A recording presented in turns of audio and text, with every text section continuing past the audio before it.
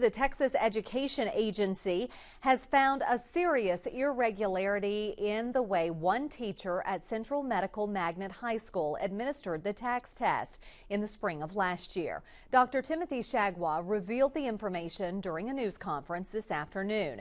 He talked about a wide variety of challenges he's faced in his first year on the job. Reporter Justin Hinton joins us from the administration building with more on the state investigation and the superintendent's comments. Justin? Kelly, to say Dr. Chargois faced challenges is an understatement. One of the biggest, the ongoing investigation of the Texas Education Agency into claims of cheating within the district. So far, it has found one instance of cheating, and that took place at Central Medical Magnet High School. It took place during a math TAKS test in 2012. Now, a teacher reported that a substitute teacher demonstrated how to use a calculator to solve problems that she wrote in students' test booklets and provided answers. Dr. Chargois says the accused teacher was a substitute, and according to a TEA letter to the district, the teacher said she was providing the, quote, required oral accommodations for the test. But the investigation showed the student did not need that kind of help. Well, the state concluded the substitute provided unallowable assistance to at least one student. Dr. Chargois says both of those teachers are no longer working in the district, and that was the only incident the TEA found. The agency isn't finished looking into claims of cheating, and Dr. Chargois says the TEA hopes to finish before the school starts August 26th. The agency has a right to ask us anything, and they could tomorrow ask about another inquiry.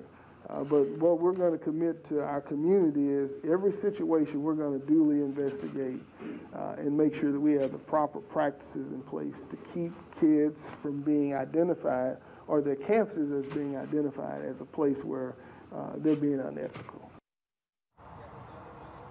Dr. Chargois highlighted the fact that the TEA has not yet found that any widespread cheating took place in the district. He says he wouldn't tolerate any cheating, and he plans to put in place what he considers more effective test training for teachers to prevent cheating from taking place. He even discussed having teachers sign ethics statements. Now, you can read the full response from the TEA on our website, KFDM.com. But more than anything, Dr. Chargois said he wants the focus to be on educating students and not with the lawsuits or the investigation. Now, I asked him what grade he felt that he deserved after finishing up his year, and he said he's done some things well, like getting the 95% of the student graduation, but he said there's some other things that he hasn't done as well, and he would like to see that 95 move up to a 100. So as far as an actual letter grade, he wouldn't give me one, but he said that that should be up to the community. Reporting live in Beaumont, Justin Hinton, KFDM 6 News.